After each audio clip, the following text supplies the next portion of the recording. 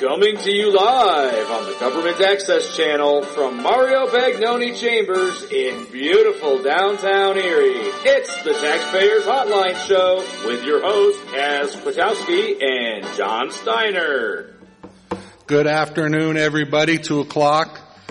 We are on time. Kaz is in the building. He is next door, talking to some of the guys from the zoning and the code enforcement. So he is doing work for the taxpayers today. Give me a call. The number 870-1284, and this is the Taxpayers Hotline on the Government Channel. Hopefully everybody had a really good 4th of July weekend. It was pretty eventful for me. Did a couple parades. I did the Mill Creek Parade. And boy, I tell you, passing out candy and walking on that concrete in 95-degree heat, it definitely, I got some exercise, that's for sure, I needed it, and passed out some candy, and it was very well attended. Got to see some of my old friends that I haven't seen in a while out in Mill Creek. And I also did another parade last weekend.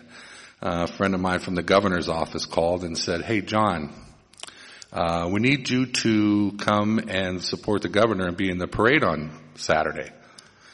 And I told her, I said, well, when did we start a 4th of July parade in Erie? And she said, no, it's the Gay Pride Parade. I said, oh, okay. You know that I am not gay, but I will consider it. And so I posted some things on social media and asked people what they would do. And I was kind of surprised at some of the feedback I got, but I did do it. And it was pretty interesting. There were definitely some interesting folks that were marching. It was more of a march instead of a parade. But there was a couple things that surprised me about it. There was hardly any visitors that were standing along State Street watching. There was the one thing that really irritated me about it was there was this gentleman who is obviously far right wing guy who was following us down State Street, and he had this microphone and this speaker. And obviously it didn't work too well because all he did was scream into it the whole way down State Street, and we couldn't understand a word he was saying, and all it was just mumbled screaming all the way down State Street. So it was definitely annoying, but we made it down there, and it was a good time, and the mayor was down there, and there was Perry Square there was a lot of folks down there, and it was a pretty peaceful gathering. So, it was definitely an interesting experience. But the good thing about that one was the city is, we didn't have to walk back to our cars. But because in the Mill Creek Parade, once we got to the end, we had to walk all the way back to our cars. So let me give you some advice. If you're ever in a parade, park your car in the middle. So when you walk to the beginning of it, it's not that far, but more importantly, when you're finally done walking through the parade, you can get to your car quickly, because, man, it was hot. I was melting. But anyway, there's a lot of good things going on in the city. Somebody give me a call. Kaz, he's busy, so, if you're a normal caller. Somebody called last week and asked about the emergency frequency for the county that they paid all that money for, just to let you know that I did look into it. And it is a digital system. I think Phil Fatika really championed that before he had passed away, and they carried it on, and it is a digital system. So here comes our good friend Kaz. Oh, you took me out of my seat. I don't know what you're doing. You're okay. Yeah. So what's going on back there? Big powwow, or are you guys fixing this? Just my regular liaison meeting. Yeah, well, at least somebody goes to those, right? Well, I decided to implement them. Yeah. How are you doing though? Pretty good. I was just talking about the parades and stuff and then the 4th of July weekend. And Was it a wild one? yeah, it was. I went down to, that new floating bar. What's that place called? Woody's? Woody's. Yeah, I went down to Woody's and checked that out a little bit. It was good. It's smaller than what I had thought. Yeah, when I first saw it, it looked small, but I guess, there was that one was a tough one because you dealt with a lot of agencies. You had the Coast Guard, you had yeah, right. Everybody's got council had to do some unique things because basically you're giving away like water rights and everything. Oh, yeah, because they had a lot of yachts were parked. Well, I mean, Erie yachts. There were a lot of issues involved in getting that off the hand. I can tell you that, Nick Scott announced that when we were at his groundbreaking, he'd like to do it. Yeah. He'd like to do one. Well, I hope he does. Those are the type of things that we need. Didn't they kind of did one near the hotel in the inner slip side? The new one? Yeah. Oh, did they? Well, I bet you know where they parked the Scallywag? Yeah. What do you call that? The marina or the inner harbor? Yeah. They have like a dock there where I think you can dock boats along there. Right. Well, I tell you that you bring up the Scallywaggers, and I was down there. What was it? Friday night. Rum Runners was busy. The Woodies was busy. The Cove was busy. The Scallywaggers was loaded with people, riding around the bay. What's the Clipper? What's the other? Victoria Princess? Victoria Princess was packed full of people. I mean, it was happening downtown. I mean, I don't get why people will not step forward and develop that East Slip. I mean, there's so much potential. There's so much money down there to be made. There have been plans and plans and plans. Oh boy. 4-letter word. Well, the one time I think they had something really booming, and then we had the recession, the Great Recession. That is right. And that kind of threw a kink into. There was a plan that McAllister's was going to be. I did talk to someone. They're trying to market it, and it's just not going anywhere. Right. There was going to be like a 4-story building there. See, what they should do is, the beginning of the front where the boat is that yeah. Where the I think that's McAllister's. They should keep part of that building for historical preservation. Well, there was a plan. One plan was, I think, to tear it down and put a 4-story parking ramp with businesses attached to it. Uh-huh. It was a nice plan. Yeah. And then there was other plans to renovate McAllister's. Right. Nothing ever happened. The one piece that they were talking about putting a high-rise where Rum Runners was. Right. And that ran into some opposition because they were planning on closing it off. Right. And so, but then all that went out the window when the economy hit bad. Let me ask you a question, Kaz. I don't know if you know the answer. I think I used to know, but I can't remember. Who owns that property, which would be directly across the slip from Rum Runners, where the old grain elevator, where the both grain elevators is? Yeah, you know where the library is. It would be at the end of the dock. That might be Nick Scott now. Nick Scott owns that too. Well, I don't know exactly. You know where the dirt is piled? Yeah. It's north of that school. Correct. That's what I'm talking about. Yeah. North of the school. Yeah. It's going along towards where the boat marina is. Yeah, it's not the boat marina. The what do you call it? The boat terminal. Yeah, it's right across. I think that's Nick's. I mean, why in God's sake haven't they developed that yet? Well, that's his phase. Nick's got depending on how you talk to him. Yeah. He's got many phases of that project. Right. The first phase is the one hotel. Right. And then I think there's a parking ramp being configured. Yeah. On the north side. Which we need. And long range, he's looking to hook a bridge over to Hammett. In case people want to stay. There's plans for a second hotel.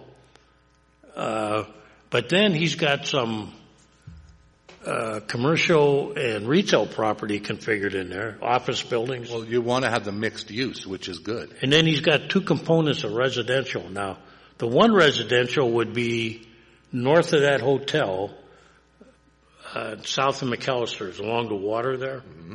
That would be good. And then your piece you're talking about, he envisions that being housing.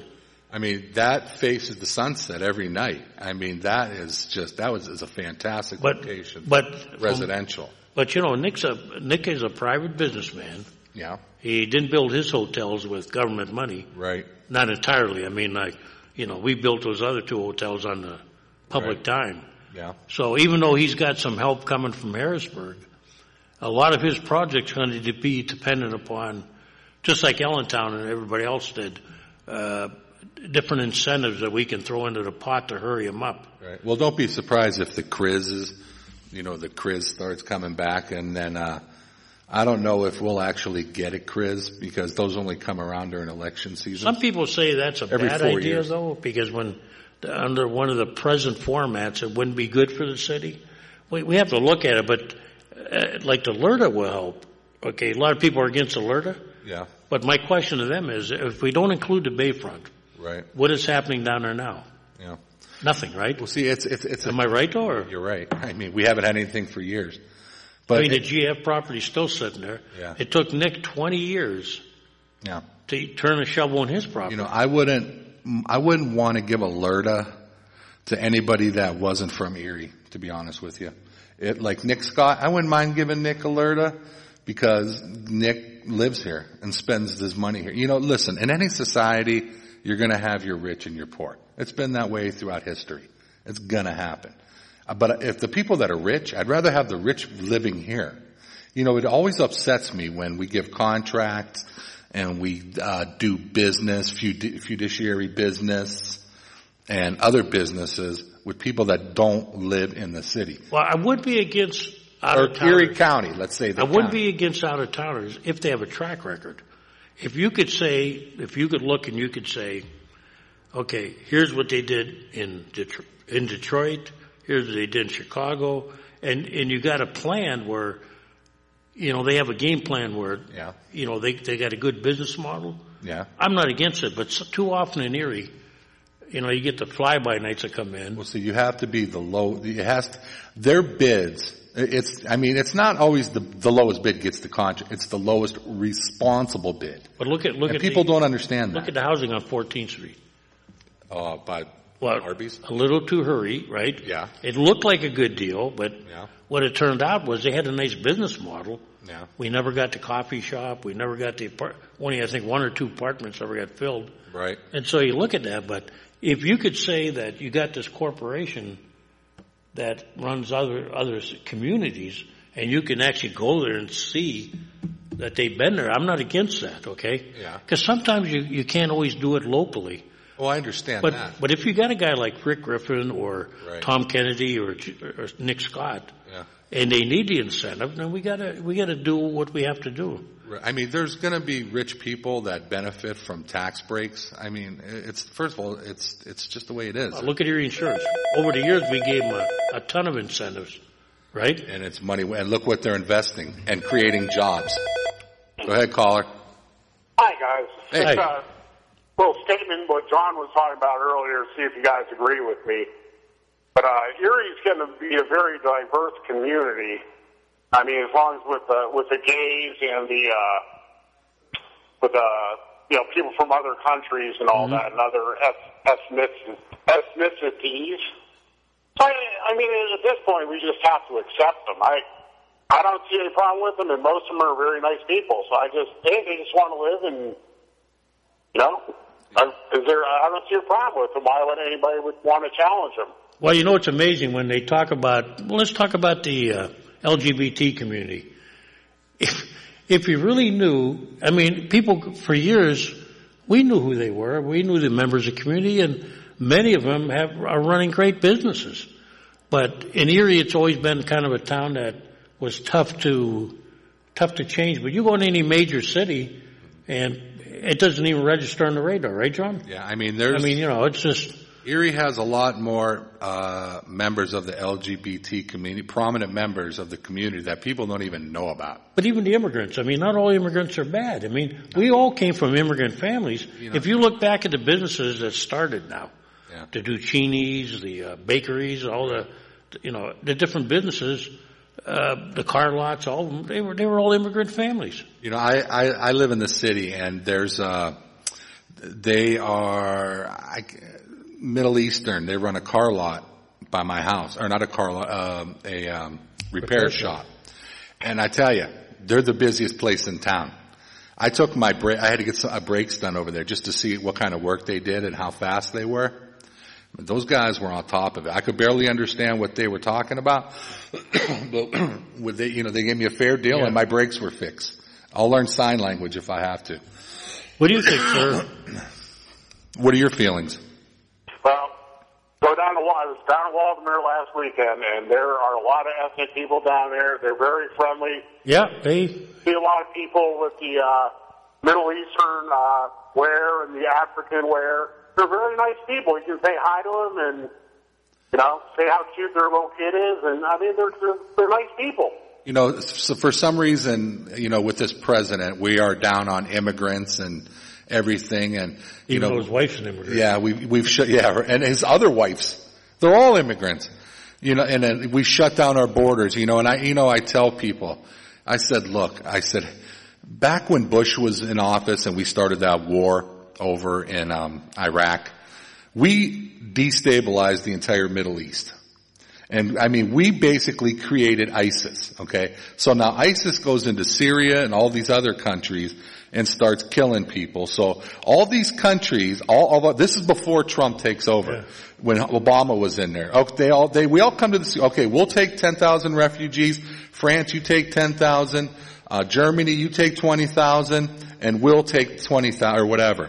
Then Trump comes in, and all of a sudden, we're not taking anymore. Even though Britain, our closest allies in the world, we sold them out.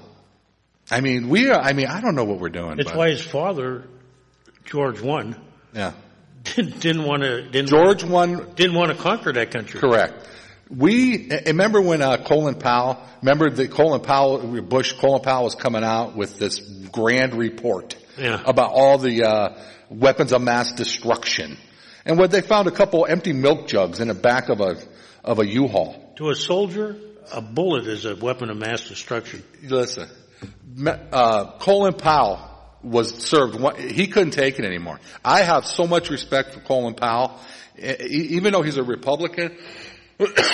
Even he was like, I basically found some milk jugs, and that's about it. And I don't even want to work for this guy anymore, so I'm done. I'm not even serving a second term. Go ahead, sir. Keep talking. Well, I totally agree with you guys. One more thing. I was going to say, I think the Caucasian Americans, they're feeling threatened right now because we are being outnumbered. You just have to accept it. There's nothing you can do about it. And I think that's why they're rising up, and they elected this guy to be president who doesn't belong to be there. And they're just looking for some radical to try to go with them and fight back for some unknown reason. Yeah, this is a different world today, and if we all play in the sandbox good together. Yeah, I just think it's going to turn out better for us. Caller, you're 100% right, because a lot of my friends and a lot of people I know, white guys, they feel threatened. It's like, everybody can speak out about their heritage, and we support our race, and, we're going to do what we can, and we're going to protest, and we're going to fight, and, and women with the Me Too movement and different things like that. And I'm not saying that they're wrong, and I'm not saying that they don't have validity, but, white males, if we speak up, we're racist, sexist, pieces of crap. And, so you're absolutely 1,000% correct. And that's why Trump can't do wrong to some people. Well, I just had one question on the local thing. Okay. It seems McBride Viaduct is most likely a done deal. It's going to be demolished. Couldn't the city say, as to offer the east side something that say, hey, now we're going to work on getting you an east side access to the peninsula? I think that would make sense, and that would be a good gesture to people on the east side. Mm-hmm. We can't give you this bridge, but hey, we can work on getting a ferry boat, a bridge. I mean, I know a tunnel would be just way too much.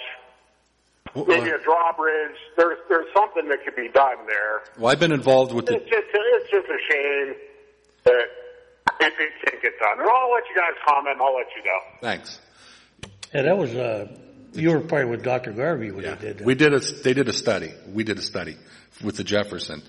One of the things that we all agree on, and the powers that be, that they talked about both a tunnel and a bridge. Okay.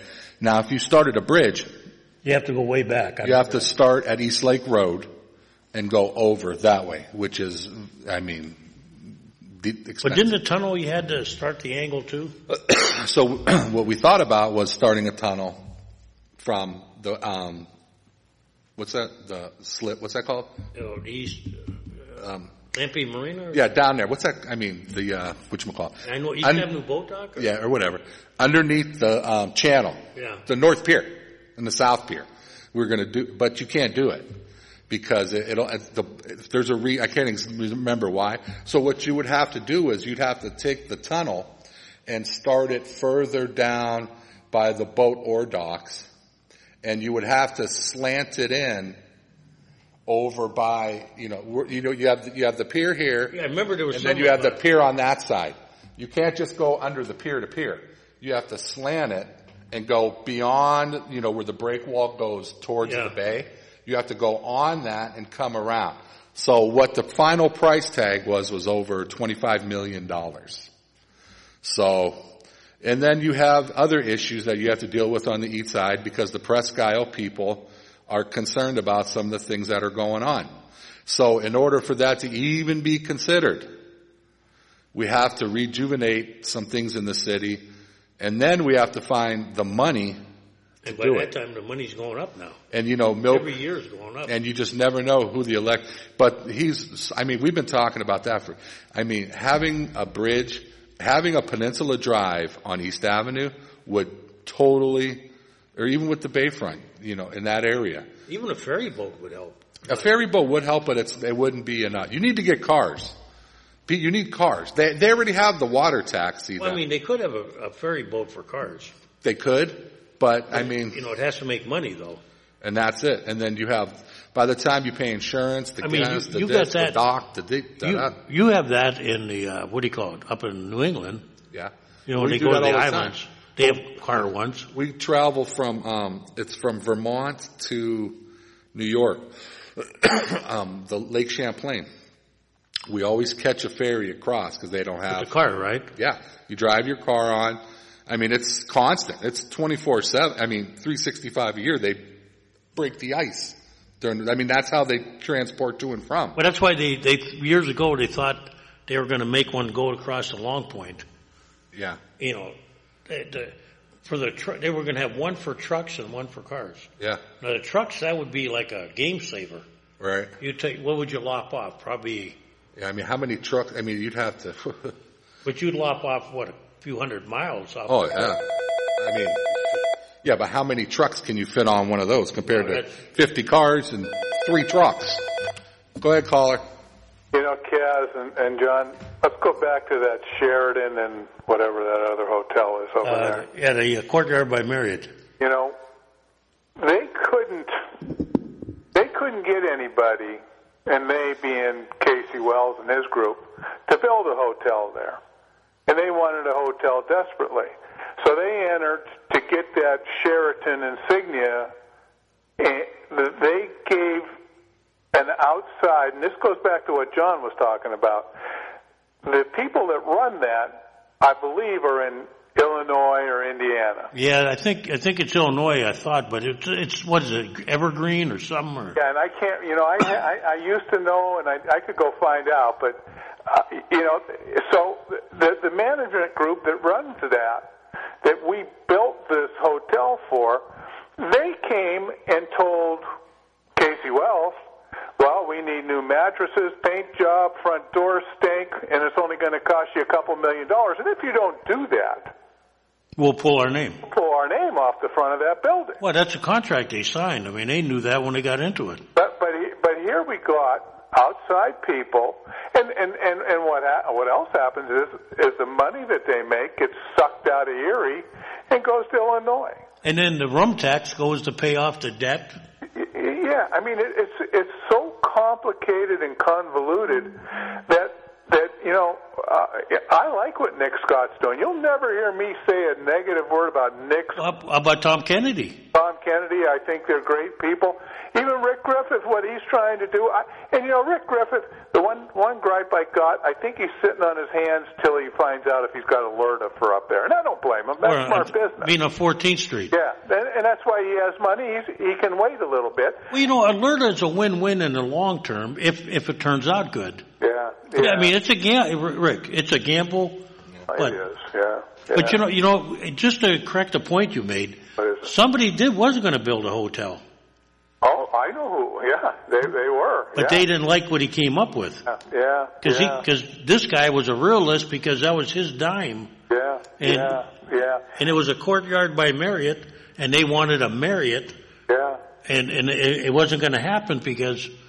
And Kaz, I was down on 100 Peach Street last week and looking out the back windows overlooking the bay. Yeah. And I mean, that is beautiful down there. The marinas, the hotels. I mean, it really it's breathtaking. I mean it is. And this is why I'm not against developing the bluff. Like if private business wanted to come in here and build a restaurant or some on the top floor, like 100 State Street. Can you imagine a restaurant on the top floor? Oh yeah.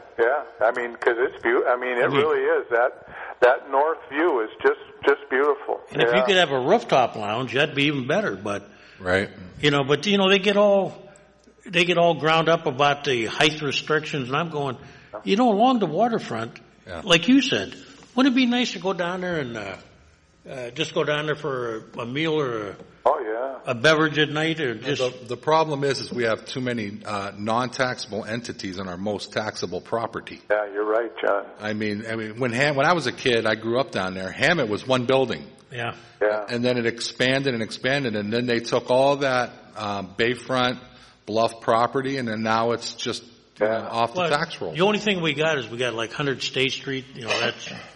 That's there, but long range, like below the bluff.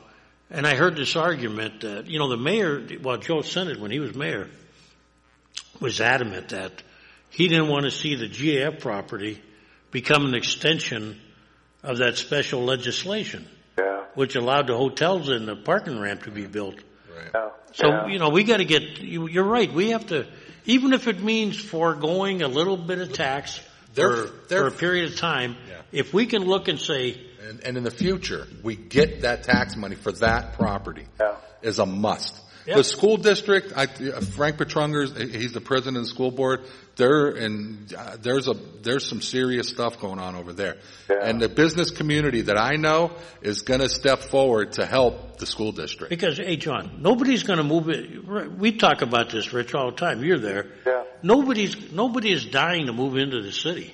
No. And the only way we're going to turn it around is they proved it with Rick Filippi that he brought in his last this year, that 10 years ago, go back 10 years, this year we would have made $15 million more in taxes. Yeah.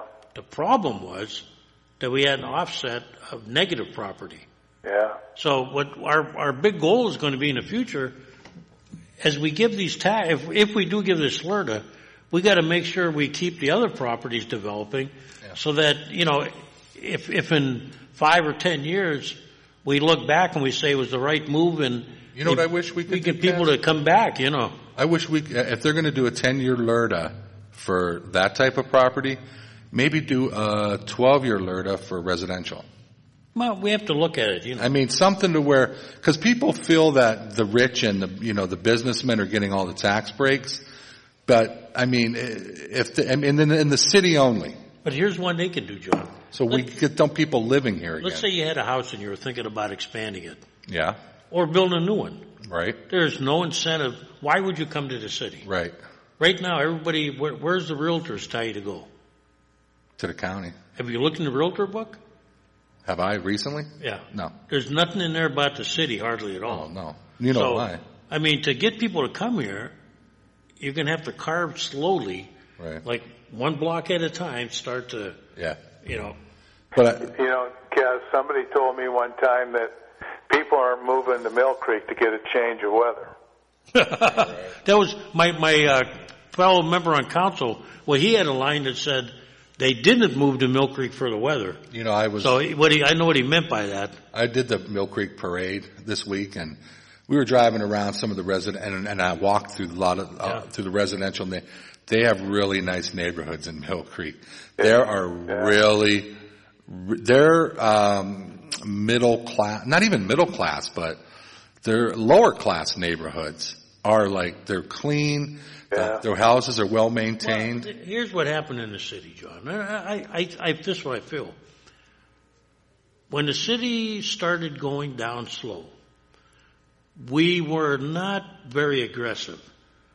When people called and complained, they got nothing out of the city. Would you agree with that, Rick? Oh, yeah, I agree with you, John. And so what happened was people take the courts of least resistance. Right. So they say, look, I can move to Mill Creek. I can get lower tax. I don't care.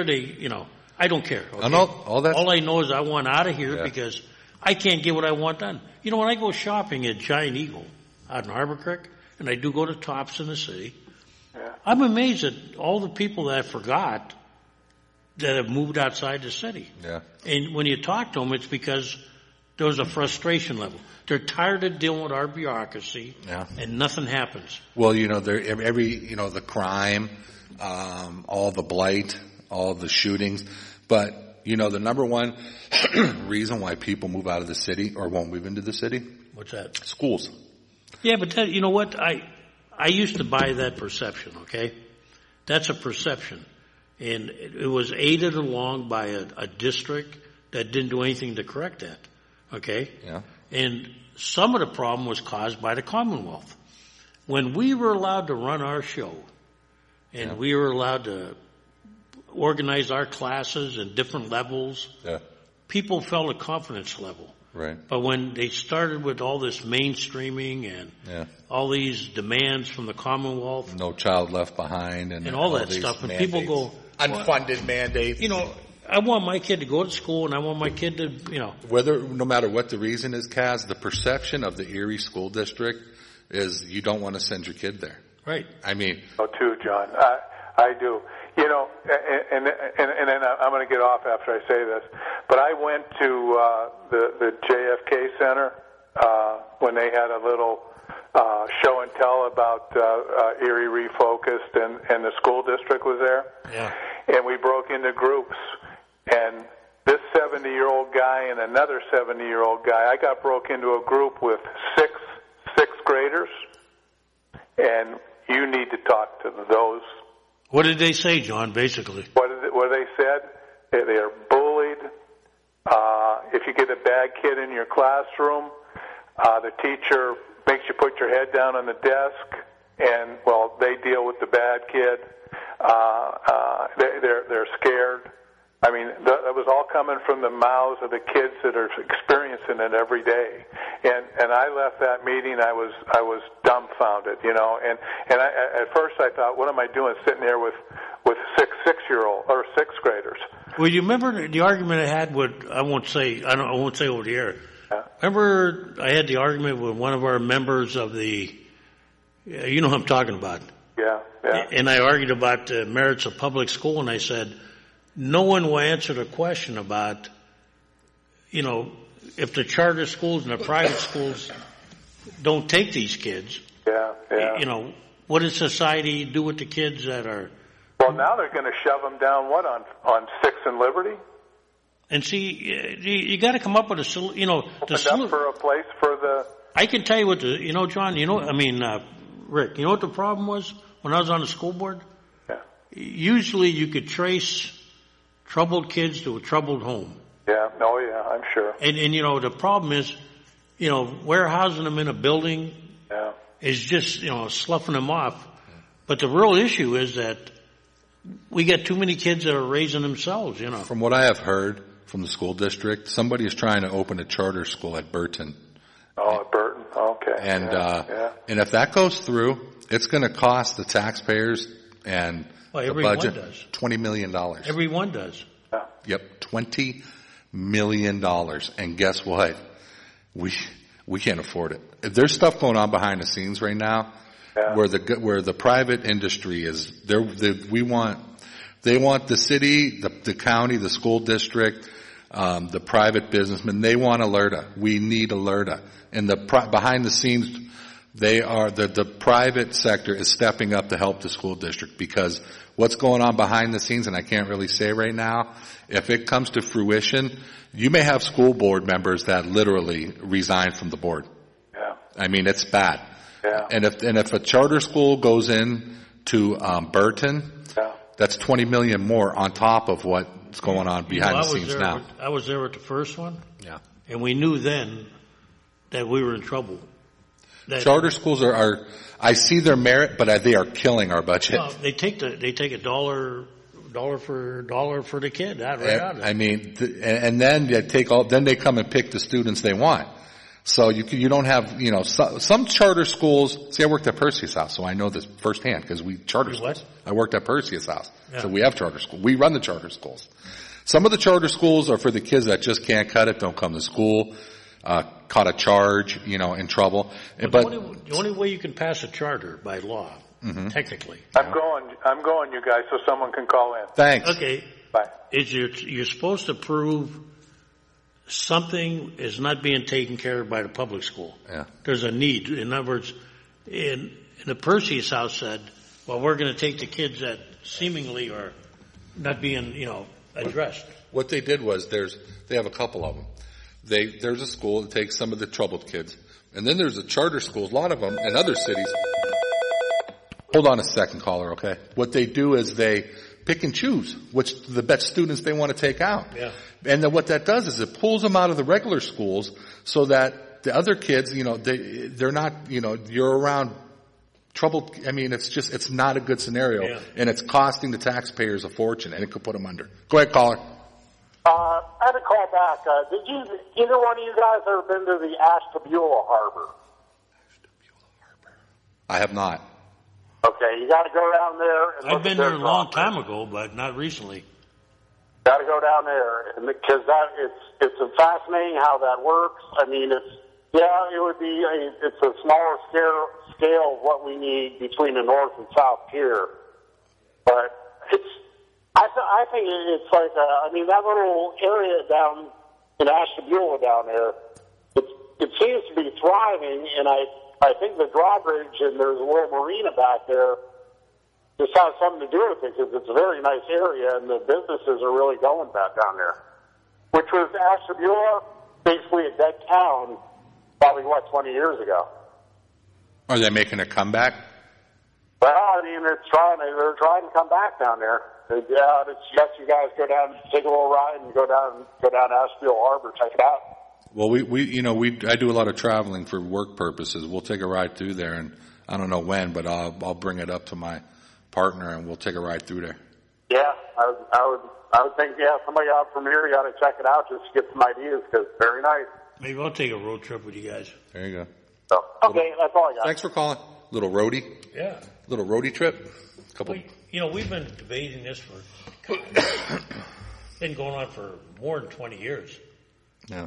The whole development of the waterfront. Mm-hmm. Well, as soon as we want to develop, we get hit with that recession. I remember there was a picture of a good friend of mine, Ron Drew, and he was sitting on a bluff. Yeah.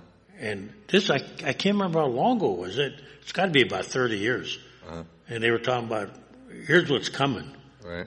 Boy, that seems like that was ages ago. Yeah. And we just don't get anything accomplished. No, we don't. We have too many people with their hands in the cookie jars. But you know what I do know? And you guys are starting to work together. It seems like a lot more than what had here's the big been done difference. in the past. In the old days, this community always waited for Harrisburg or D.C. Okay? Let's be truthful. Mm-hmm. For the first time in my life, and I got to say, probably the first time, it might have happened years ago when this town was, way back in the turn of the century. Right. But now you got private business actually. Well, see, you're 100% correct. They're actually, doing more than lip service. They are putting big money, and you know who it is. Yeah, and they're putting their executives behind it. Correct. And it's going to be. I tell people it's going to be painful. And they got that. But it's going to be what has to happen. And they hired the Urban Land Institute or whatever to come in and give us a step by step. And they got that Tom Murphy from Pittsburgh, and they got the guy from Cincinnati, who our EDDC program is modeled after. So these guys have done it. They know the blueprint of how to remake an American city. We have to have the fiber optics. We have to turn into a smart city. Stupid cities end up broke. And downtown. We've been stupid long enough. We have to start being a little smart. And downtown, we need to make it like friendlier. Sure we do. I mean, wouldn't it? I mean, this is corny. Some people say it's corny, but I've been to a lot of cities, even our size, where, you can develop your park area. Yeah. And then maybe have a horse ride around it. Yeah, like they do in New York. Yeah, I mean. Yeah, but here's the thing. In my opinion, and this is going to sound terrible. I mean, I've said it 100 times. We have too many nonprofits and too many low-income housing around downtown. That's why I said it may be painful what's coming. Yeah. But most towns that have redesigned themselves. Yeah. And I'll point to one that I was in when my daughter danced there. Yeah. Peoria, they had 2 towers. Pretty good size. I bet you at least 30 stories high. Yeah. One was a high-end residential tower. Right. And the other was what they would call market rate.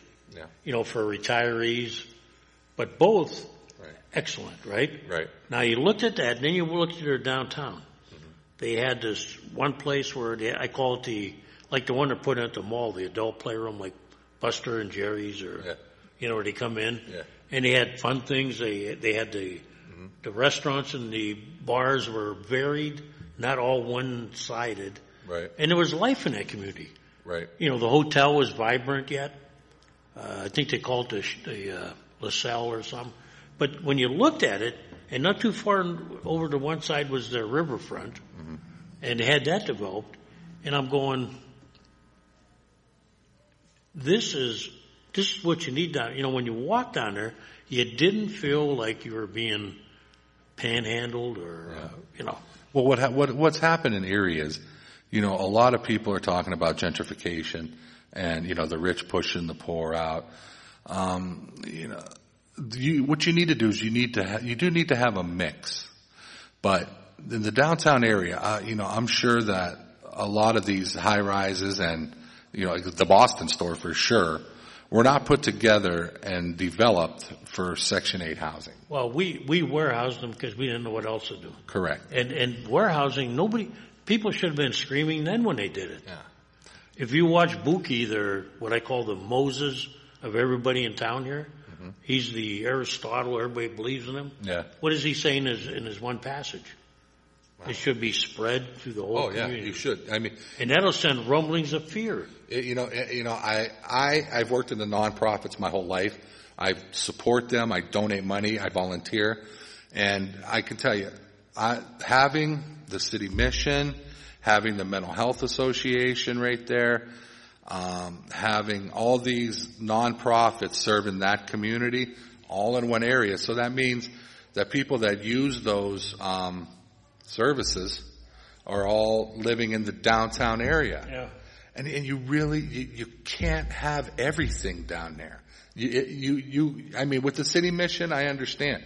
But you can't have them, and them all in the same area because people will reside, people will congregate in the park, homeless people.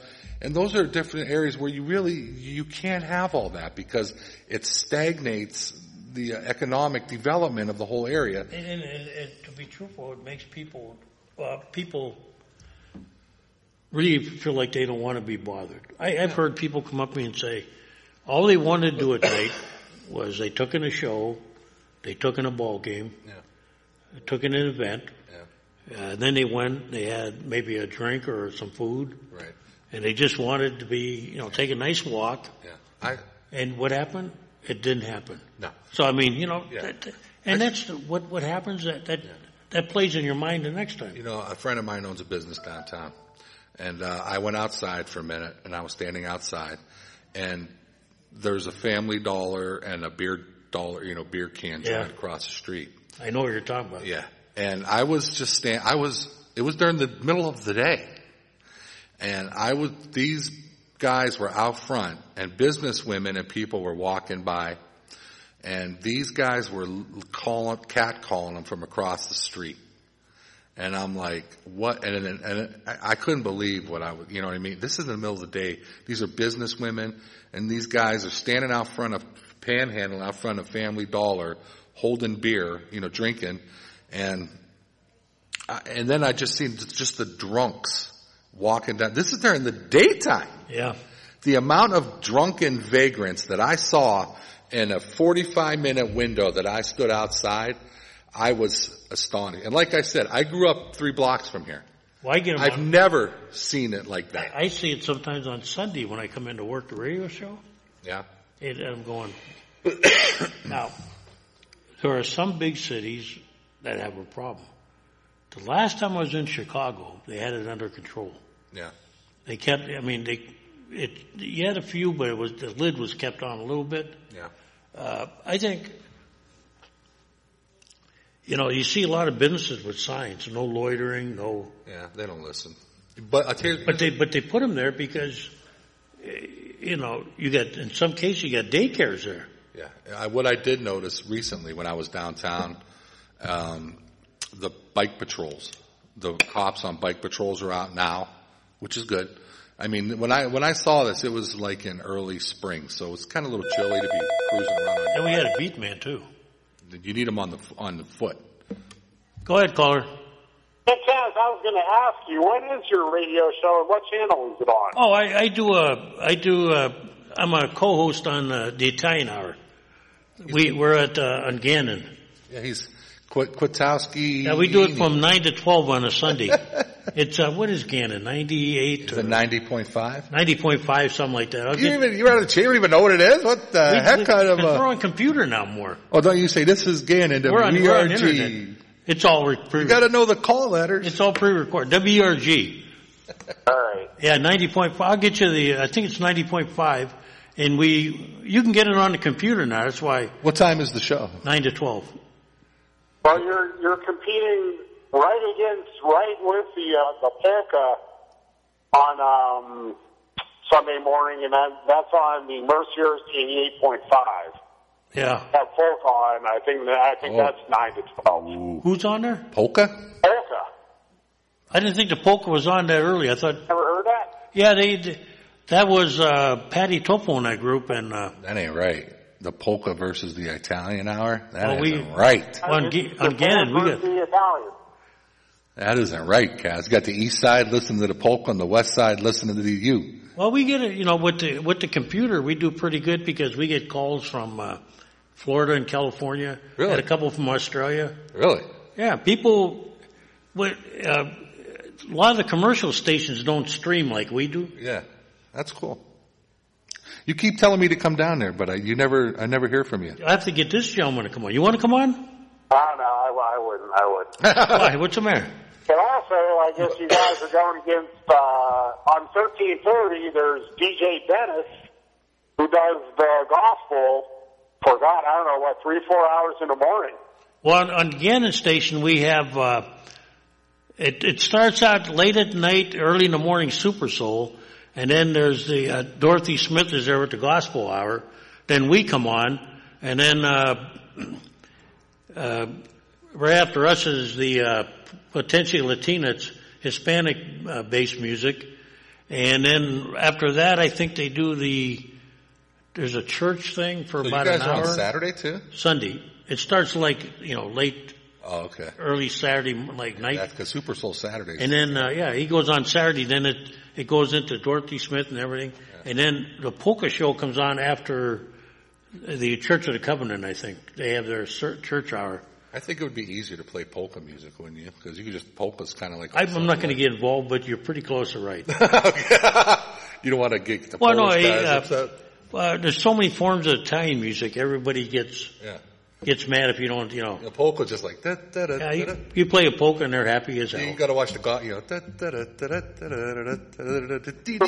But that's why keeping a balance is important.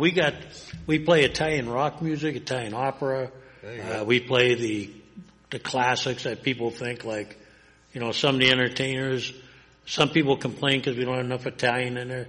Play a little humor. Yes, you can't. You can't make everybody happy half the time. But you're welcome to come down, sir. Now you're saying what time is? Repeat that. You have polka on at what time? We do 9 to 12 is the Italian show. Yeah. And I'm trying to think when the polka show goes on. It used to be. Let's see, because the person that follows me is on from 12 to 3. Is that polka? No, it's Hispanic music. Oh. And then it's a very good show, Potentially Latina. Oh, yeah. And right after that, I think they do an hour of church. We all need that. So I think the polka is usually on like 4 or 5 o'clock it starts. Okay, that's on the Gannon station. Yeah, I'll get the schedule. If you want, you can look it up on a computer. Go to WERG under Gannon University. Yeah. And they'll have the schedule on there. Yeah. And you can either listen on there or I think it's 90.5 because we switched our frequency a while back. They had to, they got it out a little better. Now I'm like thinking humming polka music to my head now and Italian music. I used to do both shows on a Sunday.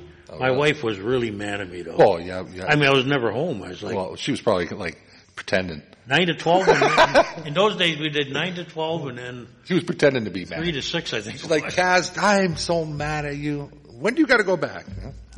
All right, thanks for calling. Yeah, one more question. Oh, okay. Yeah, go ahead. Are you guys familiar with DJ Dennis? DJ who? I mean, where is he? Dennis.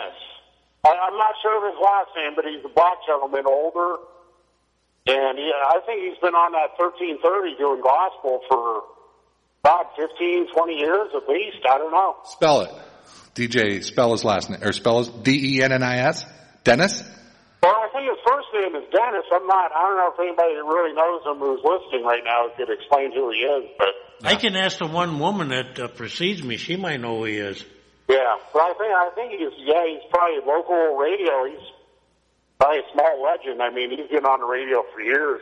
The nice thing about Sunday, again, it's all volunteers, and the community is well represented. We used to have a gentleman, I'm not allowed to give his name, but he called himself the Reggae Man, and he used to play reggae music, and he played the part, and people would be surprised who he was. But did he have dreads? Did he have dreads? Oh, no, not that far, but it's one of those weird things that when trying to it's a commitment to the people that volunteer. It's really nice. We have a crew where I only have to work twice a month now. You got Perillo does it. Does he still do it? I'm not sure if he's still doing Gary? it. Gary is. Yeah. Perillo went out of town, but I think he moved. But we have like 3 or 4 different crews we can work with. Yeah. By shuffling, so everybody has a little time off. Yeah, that makes sense. Yeah, see, that's the thing. We really lost our local radio around here. I mean, yeah, my brother-in-law, he's a big radio guy, and like Bob FM. He said it's all like canned music now. I'd say you don't have any celebrities or Rocket 101. I mean, they're local. But you don't have a lot of celebrities. But not even Rocket 101. They're 105 now or whatever. You remember like when we had all the personalities like Randy Michaels or Ron Sedgy or Frank. Yeah, I mean, even just the talk radio in the morning. I mean, you get 2 hours of Scott Brumner, then you get an hour of Barry Dane, and that's it. Yeah, and he doesn't even do that much talking. Just like 10 years ago, you had. You had 2 going at it, wasn't it? You had Jimmy LaCourchick and. Then Barry Dane, and then Barry Grossman was on there. Then Dean Pepicello was on. Yeah, that's what I was thinking of. Dean Pepicello used to be on until like noon. Yeah, and then Dean would do the value line. Remember those where you could buy 2 tickets to Barbados, 2 dinners for $5? He had 2 stations going at in those days. Dino, I'll tell you, Dino's a really good elected official in Harbor Creek. Go ahead, caller. Sorry. Yeah, Dean. I mean, he was a great. I mean, very. Very informative radio host. Well, he's the voice of the Erie Otters too, you know. Who is? Dino. Is he? Yeah. Yeah. Mm-hmm. I think back then they used to also do Paul Harvey like before noon. Yeah. I remember when I was in the Army, that's all we had on during lunch. Yeah. Was Paul Harvey. Well, you know, Scott Bremner does the show in the morning now. And, you know, he takes some of it, he broadcasts live on Facebook. So I'll catch it when I can. And there's not much talking. It's more commercials, weather, money. That's how the stations make money now. But yeah. I can tell you that when I toured Europe with Scott, when we were on that trip for the airport, he's very knowledgeable. It's just that, you know, a lot of the stations, they tell you now, if you listen to Barry Dane, the same thing, they tell you, you know, they make money by selling commercials. Caller, do you ever listen to the morning show with Scott Bremner on it? Yeah, if I get up early enough, I do, but I'm usually at work listening to Barry Dane. I didn't start work at 8 o'clock. Here's what I want you to do. I noticed this the other day. Notice the voices that call this show and notice the voices that call that show and tell me how many similar voices you hear. A lot. Oh, yeah. Yes, that's true. There's a lot of repeat callers. Yeah. And, yeah. Right. I noticed that the other day. I was like, wait. With Barry, that's for sure. Yeah. So, all right. Thanks for calling. You have anything else? Yes. We got to get this guy to come on one of my. He could do the Italian show. Now I got the guy from The Godfather. Go. I'm going to put you on there. You know. Yeah, you should. Go ahead, caller. Go ahead.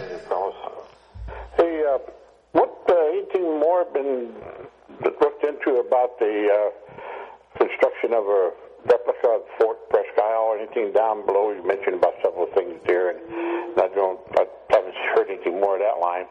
The other thing is I've been watching several programs, and they have a great story about Branson, Missouri, how they built up with their entertainment world. I'm wondering if anybody looks into something like that for down. You know, Doc, I'll tell you this. I've used that comment a million times. You ever heard me say it?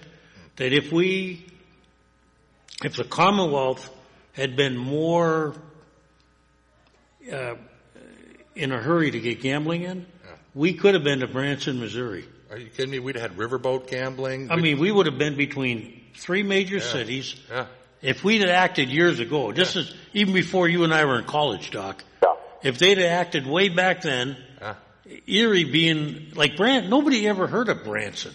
Branson popped out of nowhere. Yeah. But you know what? We have the location. Our greatest liability, which is being between three cities, which works against us. Which would have been a plus. In this case, can you imagine? We could have riverboat gambling. If you'd had some big corporation like Sands come in and say, you know. Yep. It's lack of vision. They'd have been coming here to gamble. Erie's had a problem with a lack of vision for decades. I blame the Commonwealth in that too, because we got to start blaming ourselves for that. But somebody should have pushed for.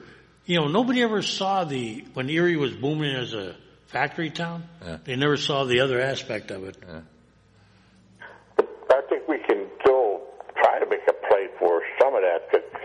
Entertainment. Look at the amphitheater, how it's getting popularity. The trouble you got now is, you got Cleveland's got the Golden Horseshoe, Buffalo's got.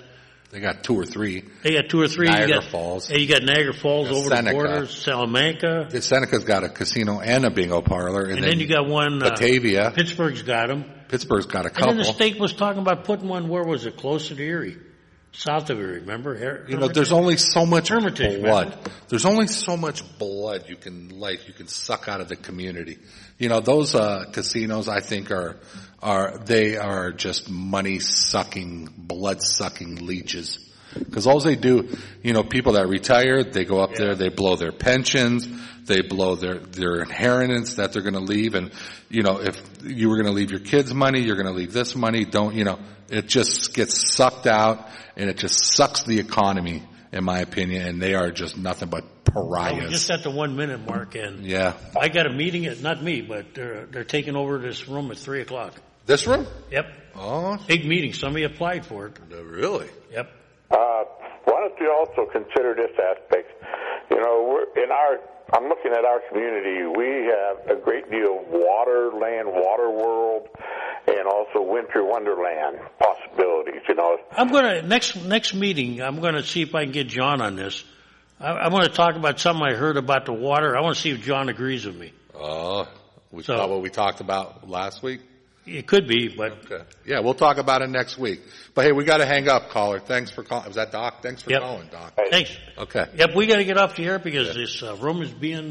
Cass, thanks for having me. We see you next week. I think so. Make it quick. Go ahead, caller. One quick comment. Okay. I was listening to a Canadian station where they had a call-in show. Guess who called in? John. John, one thing about John, he's consistent. He's consistent. All right, thanks for calling. We got to sign out. Thanks for calling. Bye. And with that, Mike. Mike, hit the tune. Hit the tune. I want to hear that new tune. Kenny Fong is the guy who made it. Hello? This has been Taxpayers Hotline with your hosts, Kaz Kratowski and John Steiner. Thanks for watching.